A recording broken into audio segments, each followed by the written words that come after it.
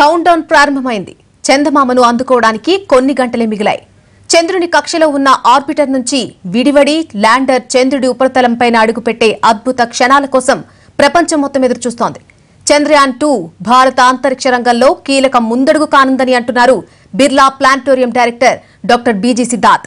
ఇస్రో విజయాలతో ప్రజల్లో space science, space technology పట్ల ఆసక్తి పెరుగుతుంది అంటున్న సిద్ధార్థ్తో మా ప్రతినిధి రెహానా ఫేస్ టు ఫేస్. యావత్ ప్రపంచం దృష్టి ఇప్పుడు చంద్రయాన్ 2 మీదనే ఉంది. మొట్టమొదటిసారిగా చంద్రుడి దక్షిణ భాగంలోకి ఇస్రో పంపిస్తున్న ల్యాండ్ కాబోతోంది. అసలు ఈ పరిశోధన సంబంధించిన ప్రాధాన్యత ఏంటి, దీనికి సంబంధించిన అంశాలు మనతో మాట్లాడడానికి బిర్లా ప్లానటోరియం డైరెక్టర్ సిద్ధార్థ ఉన్నారు. మనతో మాట్లాడదాం. సార్, ఈ చంద్రయాన్ 2 చాలా ప్రతిష్టాత్మకమైన ప్రాజెక్ట్. ఇస్రోకి సంబంధించి ప్రపంచంలోనే మొట్టమొదటిసారిగా చంద్రుడి దక్షిణ భాగానికి మనం ల్యాండ్ అవుతా ఉన్నాం పరిశోధనకి. అసలు ఈ ప్రయోగం యొక్క ప్రాధాన్యత ఏంటి? దీని ముందర మనం చంద్రయాన్ 1 పంపించాం. చంద్రయాన్ 1 PSLV ద్వారా పంపించడం అయింది. అది సక్సెస్ఫుల్గా చంద్రుడి వరకు వెళ్ళింది. కానీ దాని తర్వాత కొన్ని సెన్సర్స్ పనిచేయడం మానేసాయి కనుక మనకి 100% ఇన్ఫర్మేషన్ రాలేదు, ఏదైతే రావాల్సిందో. అయినప్పటికీ చంద్రయాన్ 1 ఒక చాలా అద్భుతమైన డిస్కవరీ చేసింది. ఏమిటది? చంద్రుడి మీద నీరున్నదని. ఇప్పటి వరకు ఇతిహాసంలో అందరూ అనడం చంద్రుడి మీద ఒక చుక్క నీళ్లు కూడా లేవని. కానీ చంద్రయాన్ 1 దాన్ని డిస్ప్రూవ్ చేసింది. డిస్ప్రూవ్ చేసి అది ఒక చాలా పెద్ద shot in the arm, major discovery అని చెప్పాలి, ఆఫ్ ద సెంచరీ అని కూడా అనవచ్చు. దాని తర్వాత 10 ఏళ్ల తర్వాత ఇప్పుడు చంద్రయాన్ 2ని పంపిస్తున్నాం. చంద్రయాన్ 2 ఇంకా చాలా కాంప్లికేటెడ్ మిషన్. చంద్రయాన్ 2లో ఒక ల్యాండర్ ఉంది. చంద్రయాన్ 1 కేవలం చంద్రుడి చుట్టూ తిరిగింది, పరిక్రమించింది. చంద్రయాన్ 2 నుంచి ఆ ల్యాండర్ ఏమో సెపరేట్ అయ్యి చంద్రుడి మీద దిగుతుంది, విక్రమ్. ఇప్పుడు అదే అవుతున్నది. అది సక్సెస్ఫుల్గా సెపరేట్ అయింది.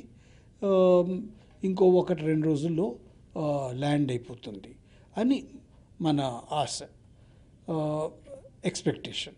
సాఫ్ట్ ల్యాండింగ్ అయిన తర్వాత రోవర్ ఏం పని చేస్తుంది అక్కడ? సాఫ్ట్ ల్యాండింగ్ అయిన తర్వాత 3 వంతులు అయిపోతుంది అది. అప్పుడు విక్రమ్ అనే ప్యాకేజ్ నుంచి రోవర్ పైకి వస్తుంది. రోవర్ అంటే 4 చక్రాలు అవన్నీ ఉన్నాయి, కొన్ని టెస్టింగ్ ఇన్స్ట్రుమెంట్స్ ఉన్నాయి. అది చంద్రుడు దక్షిణ ధ్రువం దగ్గరే ఇటు అటు తిరుగుతూ చాలా టెస్ట్ చేస్తుంది. ఏమిటి? మినరల్ కాంపోజిషన్ ఏమిటి చంద్రుడి మీద, ఈ నీటి సంగతి ఏమిటి, ఇవన్నీ చూసుకుంటుంది రోవర్. అక్కడి నుంచి ఈ ఇన్ఫర్మేషన్ మళ్ళీ చంద్రయాన్, అది ఇంకా ఆర్బిట్ చేస్తున్నది మూన్ని, చంద్రయాన్కి పంపిస్తుంది. చంద్రయాన్ నుంచి వాళ్ళు మనకి పంపిస్తారు, మనకు వస్తాయి ఈ సంకేతాలు, ఈ ఇన్ఫర్మేషన్. కనుక చాలా అంబిషియస్ ప్రోగ్రామ్ ఇది. PSLV ద్వారా అయ్యేది కాదు. దీనికి మనం వాడింది GSLV, చాలా దానికంటే అడ్వాన్స్డ్ రాకెట్. అది ఇప్పటి వరకు అంతా చాలా కరెక్ట్గానే టెక్స్ట్ బుక్ లాగా వెళ్ళిందని కూడా మనం చెప్పవచ్చు. ఇప్పుడు మనం దక్షిణ భాగంలో చూసుకున్నట్లయితే సూర్యకిరణాలు ఉండవు, అక్కడ చీకటిగా ఉంటుందంటా ఉన్నారు. అదేవిధంగా సూర్యకిరణాలు లేకపోవడం శీతల వాతావరణం ఉంటుంది. సో ఈ ప్రయోగాలకి ఈ వాతావరణం అంటే చీకటిగాను శీతలంగా ఉండడం మరింత ఉపకరిస్తుందా? అదొక ఏమైనా హర్డిల్గా అనుకోవచ్చా? హర్డిల్ కాదండి. ఈ ఎక్స్పెరిమెంటల్ టెస్ట్స్కి వెలుతురు ఉన్నా వెలుతురు లేకపోయినా, ఎలాగైనా చంద్రుడి మీద అట్మాస్ఫియర్ లేదు కనుక వెలుతురు అనేది ఉండదు. వెలుతురు అనేది అట్మాస్ఫియర్ అంటే వాతావరణం లేకపోతేనే ఉంటుంది. వెలుతురు వాతావరణం ఉంటేనే వెలుతురు ఉంటుంది. కనుక అది పెద్ద అంత డ్రాబ్యాక్ కాదు ఈ కెమికల్ కాంపోజిషన్ టెస్ట్స్ ఇవన్నీ చేయడానికి. So let us hope for the best. కానీ సినారియో చాలా ఆప్టిమిస్టిక్గా ఉంది. ఎందుకంటే ఇప్పటి వరకు హిచ్ లేకుండా ఎంటైర్ కాంప్లికేటెడ్ కాంప్లెక్స్ ప్రోగ్రామ్ నడిచింది. అంటే మనం ఇప్పటి వరకు అంతరిక్షంలో అనేక విజయాలు సాధిస్తున్నప్పుడు అమెరికా లేకపోతే రష్యా లాంటి దేశాల సరసన భారతదేశం ఉంటుందని చెప్పుకుంటాం. కానీ ఈ ఇష్యూలో మాత్రం మొట్టమొదటి క్రెడిట్ భారతదేశానికి వెళ్తుంది. అలాగని చెప్పలేమండి. ఎందుకంటే 3 దేశాలు చంద్రుడి మీద దిగాయి. అమెరికా, రష్యా, అది 40 ఏళ్ల కిందట అయింది. దాని తర్వాత ఇప్పుడు చైనా కూడా స్పేస్ క్రాఫ్ట్ని చంద్రుడి మీద దిగించింది. We are the 4th country. But అది కూడా చాలా important and very great achievement అనే చెప్పాలి. సౌత్ పోల్ దగ్గరికి ఎవరు వెళ్ళలేదు. దిస్ ఇస్ ద ఫస్ట్ అని చెప్పాలి. 2022కి మన మనుషులను కూడా పంపించాలని టార్గెట్ పెట్టుకున్నాం. ఇప్పుడు జరుగుతున్న ఈ సక్సెస్ రేట్, ఇస్రో సాధిస్తున్న విజయాలు చూసుకున్నట్లయితే అది ఎంతవరకు మనం achieve చేయగలుగుతామంటారు? It is possible, it is doable. అంటే ఆస్ట్రోనాట్స్ని రష్యా ట్రైన్ చేస్తున్నది. వాళ్ళు వెళ్ళి స్పేస్లో ఉండడానికి, ఇదంతా భరించడానికి. మిగతాది గగన్యాన్ ఇవన్నీ ఉన్నాయి కదా. So it is doable, not impossible. So ఈ ఎక్స్పెరిమెంట్ ఇప్పుడు వెళ్తున్న రోవర్ మూమెంట్ ఎన్ని రోజులు అక్కడ ఉంటుంది రోవర్? అదేవిధంగా మీరు కాంపోజిషన్స్ అని చెప్పాం కదా, దీంతోపాటు వాటర్కి సంబంధించిన కూడా మనకేమన్నా మరింత లోతుగా వెళ్ళే అవకాశాలు ఉంటాయా?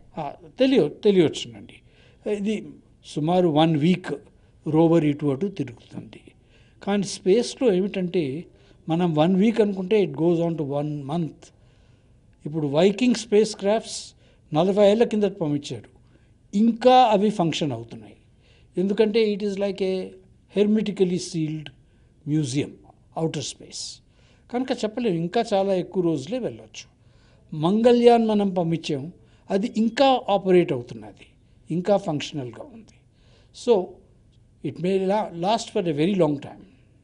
ప్రస్తుతం కనిపిస్తున్న ఆప్టమిస్టిక్ క్లైమేట్లో వాతావరణం చూసుకున్నట్లయితే స్కూల్స్లో పిల్లల్లో కూడా స్పేస్ సైన్స్ పట్ల, స్పేస్ ఎక్స్పెరిమెంట్స్ పట్ల ఒక ఇంట్రెస్ట్ పెరుగుతుంది అనుకోవచ్చా? డెఫినెట్లీ. అంటే anyone needs to be inspired. మన ఇండియన్ స్టూడెంట్స్కి ISRO A tremendous source of inspiration. దీనివల్ల చాలామంది స్టూడెంట్స్ ఇప్పుడు they will take to space science, space technology ఇవన్నీ. ఇది మేము ఇక్కడే చూడగలిచాం. ఇప్పటి వరకు 1.5 crore 15 million స్టూడెంట్ గ్రూప్స్లో వచ్చారు. మేము చూస్తుంది ఏంటంటే వాళ్ళకి ట్రెమెండస్ ఎంతూజియాజం. అండ్ ఇవాళ స్టూడెంట్స్ రేపటి సైంటిస్ట్స్ అండ్ సిటిజన్స్. కనుక ఇది చాలా పాజిటివ్. అదొక్కటే కాదు, మనం ఎంత బాగా చేస్తున్నామంటే cost effective and reliable, more important. మిగతా దేశాలు మనకి ఆర్డర్స్ అవి ఇస్తున్నారు, మన రాకెట్స్ని వాడుతున్నారు. It is also there four a source of income for ISRO. మీరు డికేట్స్ నుంచి ఈ స్పేస్ సైన్స్కి సంబంధించి మీ సర్వీసెస్ జరుగుతూ ఉన్నాయి. ఇప్పుడు జరుగుతున్న ఈ చంద్రయాన్ 2 పట్ల మీరు ఎంత ఎక్సైటింగ్గా ఉన్నారు? Very excited and anxious. Thank you so much sir.